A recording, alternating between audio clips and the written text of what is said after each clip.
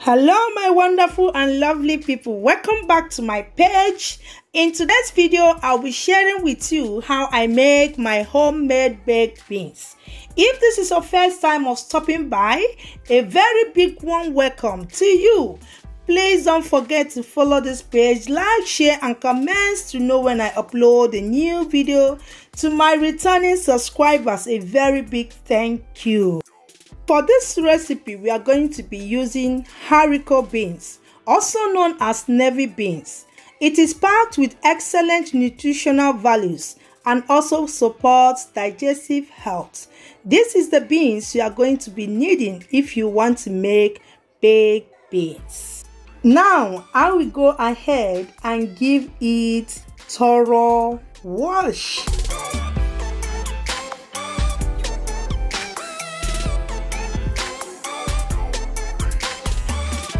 Once I'm done washing the beans, I transfer it into my pressure pot. But if you don't have pressure pot, soak the beans for at least 6 to 8 hours before being used in cooking. This reduces the amount of time when cooking the beans. Cover the pot and let it cook for 50 minutes. Let's check on our beans 50 minutes later. It looks really good now. I'm going to test one to see the tenderness.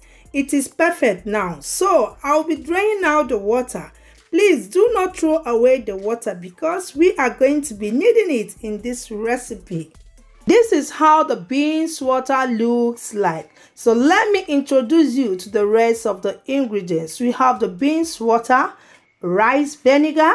You can replace that with your apple cider vinegar. We have brown sugar, salt to taste, tomato ketchup, tomato paste, onion powder, paprika powder, ginger powder, garlic powder. For the thickener, we are going to be using corn starch. We have teriyaki sauce. We have chicken stock. In a clean pot, I'll be adding in all my ingredients: beans water, chicken stock, tomato paste, tomato ketchup, brown sugar, rice vinegar, salt to taste, paprika powder, onions powder, ginger powder, garlic powder.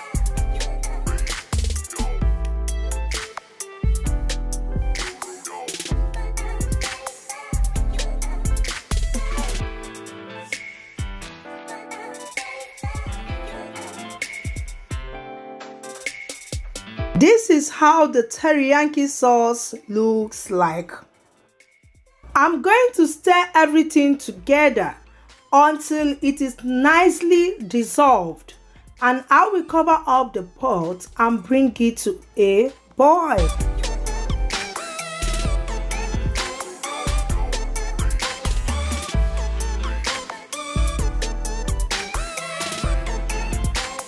I will be using some of the chicken stock to mix the cornstarch.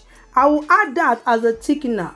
You can add more or less cornstarch depending on how thick you want it, or you can add it to your desired consistency. Give it a complete stir and set aside. 2 minutes later, our sauce is now boiling. To that, I'm adding the beans. I will give it a quick stir to see if I need to add more liquid like our chicken stock, liquid from cooking the beans, even water, okay? The more water you add, the lighter your baked beans will be. The less water, the thicker. I will give it a quick stir, then add in our mixed cornstarch and give it a complete stir.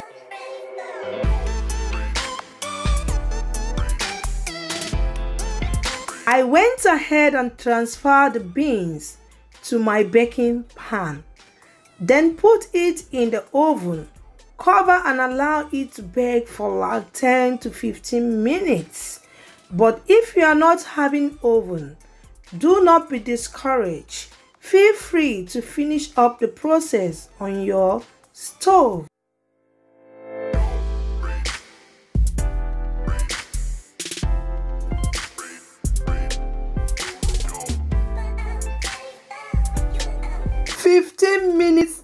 better. Wow, it looks so beautiful. The type of aroma coming out from this kitchen is actually the same aroma with Hienz baked beans. Now you can call it homemade Hienz baked beans. Guys, these baked beans tasted so delicious.